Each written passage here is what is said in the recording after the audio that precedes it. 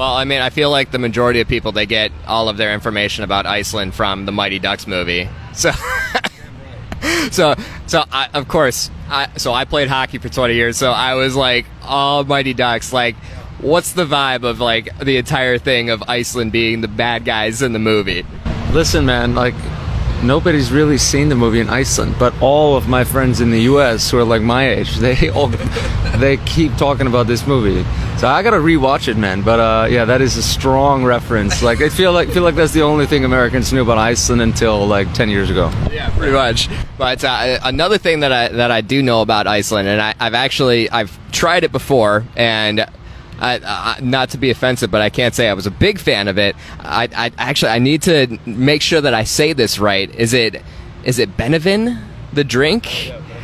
Okay, so basically, you're eating some fermented shark and then doing this shot, right? So tell me a little bit about all of this and like what goes into it here. Well, we like to consider it like the Trinity thing that you do, like, and then we kind of, you're one of us, you know. It's like the thing you do when you're in Iceland. Yeah, so you're right. They do the fermented shark, which I will say smells worse than it tastes. Yeah. And then you do the shot of Brennivín, which is kind of like our national kind of drink. I mean, it's like akavit. It's sort of just moonshine, you know, cumin alcohol, acquired taste as well. And then we like to have you guys do the nose tobacco, which is Icelandic, very old, very strong. So yeah, it's like literally if you don't shed a tear, you're a Viking for sure. That's tough, you know. Yeah, I love it. Well, I mean, I don't think that we're gonna find any of it here for Bourbon and Beyond. Yeah, I mean, we'll definitely bring some next time, but, you know, it is Bourbon and Beyond, so, I mean, outside of that, like, are you a bourbon fan? Are you a bourbon drinker at all? No, I have to be honest, man. I tried with bourbon being probably my favorite of the bunch, but, no, I don't really mess with brown liquor unless it's tequila. Tequila is my thing, okay. So, yeah. Yeah, I mean, you're definitely going to find that here. You'll get some tequila, you get some bourbon and everything. But, yeah, very, very different kind of taste. I enjoy trying good bourbon, though. This is definitely the place. I usually pick up, like, a bottle or two when I'm in Kentucky and give it to my dad. I know a lot of fans of whiskey. Just for me, yeah, it doesn't sit as well with me as I mostly drink wine and tequila, to be honest. Yeah, I mean, sometimes it's like, yeah, you might be in the mood, but other times it's like, maybe I'm going to pass on this, but hopefully you can get yourself a good bottle while you're here at Bourbon and Beyond. But, you know, I want to talk about, you know, festival settings compared to, you know, a normal tour setting. Obviously, festival's always a different kind of beast. So, you know, what is going on in the back of your mind mentally when it's like, okay, like, how are we going to go and approach a festival setting versus, you know, just being out on tour as your headlining show? For sure, man. Yeah, I mean, a festival is a throw and go. We don't really get to, like, sound check and, like, have all day to prepare. You know, you kind of have to just go into it and roll with the punches, you know. But that's also, like, a fun challenge, I think. And you're right. I mean, obviously, you know, you have to be aware that not everyone in the crowd's there because of you. I mean, a lot of people maybe, but of course you want to, like, you know, play your hits and the songs that the people know and then try to win them over. That's also the challenge of a festival. I think for a lot of bands is like, you know, you have to win them over again. Like you kind of at, like it was in the beginning. So I enjoy that challenge. And yeah, I just like, I've said this before, but I kind of like, you know, doing festivals at the same time as your own shows, because it just kind of like gets away from Groundhog Day, man. Like, yeah. You know what I mean? Like, it's been awesome this run. Like, we've done a couple of theaters, and we're doing obviously the amphitheaters, which I love, arenas, which can also be fun, but you know, that's more difficulty sound-wise, etc. And then festivals, you know. So I just, you know, I think good musicians should be able to do all, and it has challenges, but I think those are fun, and they kind of keep things, you know, they keep things different, you know.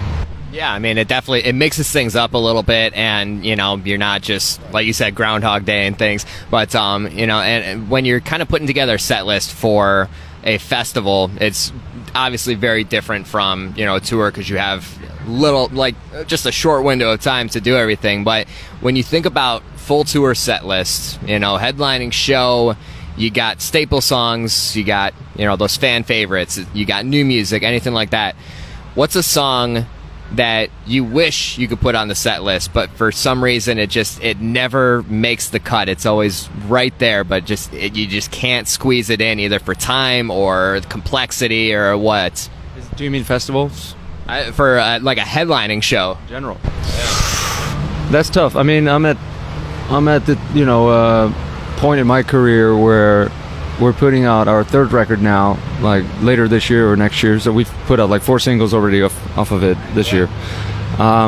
So that's like a luxury problem, I guess, because now we have to start narrowing it down. We can't just play them all. I remember starting out and then we didn't have enough songs, so we just have to. I'd make them up sometimes on stage, So this is a different problem, but I don't know. Of course, it's enjoyable, but it also comes with like people want to hear different songs, they're yelling out songs, and you're kind of like, I'm sorry, I wish I could. We don't have the time to play them all for you tonight, So we kind of like try to mix it up sometimes. I've seen the Stones do things like where they have the fans choose on social media between songs and stuff, so you can get playful with it, I guess. But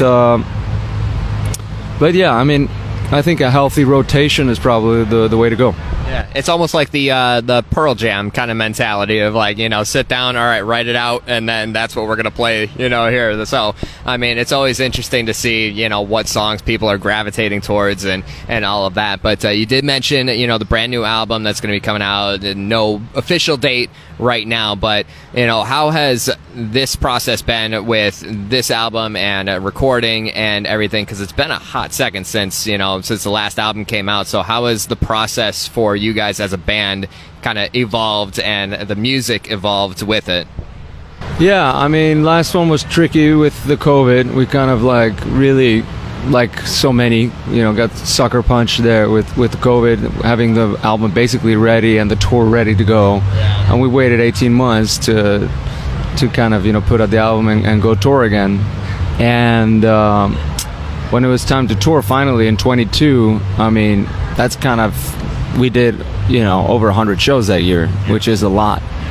But my process is basically kind of the same. I mean, I do the majority of the work, so I'm like back and forth. I kind of split my time when I'm not touring in Iceland and Nashville kind of becoming my second home. So yeah, I feel like I'm always in the process of obviously working on the recordings. But like I said, I had a lot of time last year.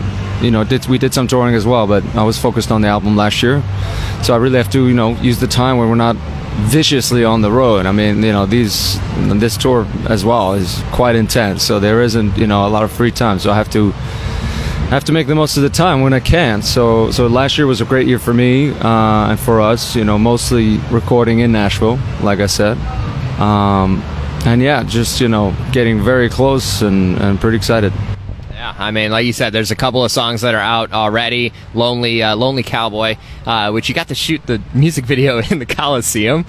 Like, what? Like, how does that even come together? Like, you got somebody that you could just call me, like, hey, like, can we rent the Coliseum for a little bit? Nah, I mean, we had a production company. It's an insane amount of money you have to spend to get that, and they say no. They said no to Beyond. I mean, you really have to be lucky. We obviously went in there with full integrity, showed them like these beautiful videos that we've done before. Yeah. It's a live performance, art, and luckily I have great contacts, amazing friends in Rome. So yeah, I kind of went in there with the locals, and that's truly like once in a lifetime. Super proud of that, and feel super grateful and lucky to have able to be done that. Yeah, well, I love it. Make sure to go and check out the music video. We're going to have that posted up on our website, alt1051.com. JJ from Kaleo, looking forward to checking you guys out in just a little bit here at Bourbon and Beyond. I appreciate you taking the time, my man. Hell yeah. Thanks for having me, man.